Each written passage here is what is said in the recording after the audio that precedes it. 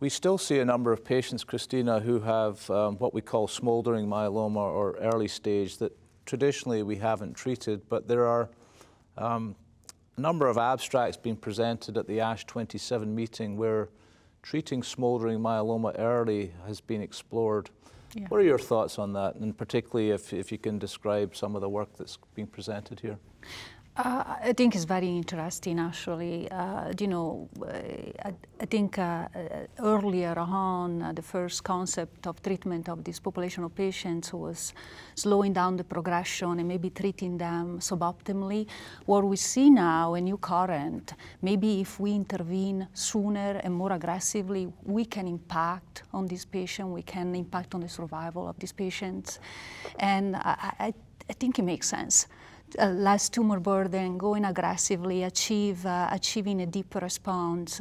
So I don't necessarily yet say that we should treat all the smoldering myeloma, but I think the high risk, it makes sense, particularly with the study of Dr.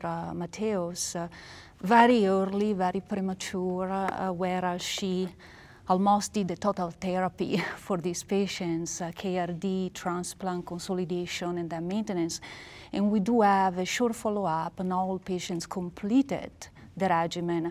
But we see an enormous amount of patients achieving MRD, and if that will translate in survival advantage, it's going to be very important. So I think it's an important message for patients with early disease. If you're a community oncologist watching this, should they be treating smoldering myeloma or just waiting a bit longer till we get better, longer follow-up on these? I would like to see longer follow-up, particularly, and I would like to see, you know, more data, clinical trials, because I'm concerned about the toxicity in these patients with an aggressive approach with the KRD. Actually, I was surprised that it was relatively manageable, but you know, you have to take that in account.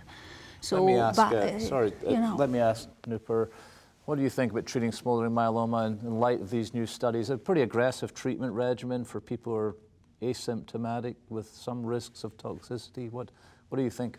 Certainly agree with what has been said, but I do want to highlight the fact that we've redefined smoldering myeloma a little bit. We've redefined, in fact, what is symptomatic multiple myeloma, and you have the slim crab criteria now, wherein you have describe for people what that is. So that's more than 60% plasmacytosis in the bone marrow, better imaging modalities, so that in the slim criteria we've included MRI. If you have more than 2 focal lesions in an MRI, it does not have to be only an MRI. It could be a PET CT scan or a CT scan, so if you see bone disease on that. And the last one is the serum-free light chain ratio. If you have a ratio of more than 100, these in fact become symptomatic active myeloma patients and should be treated actively.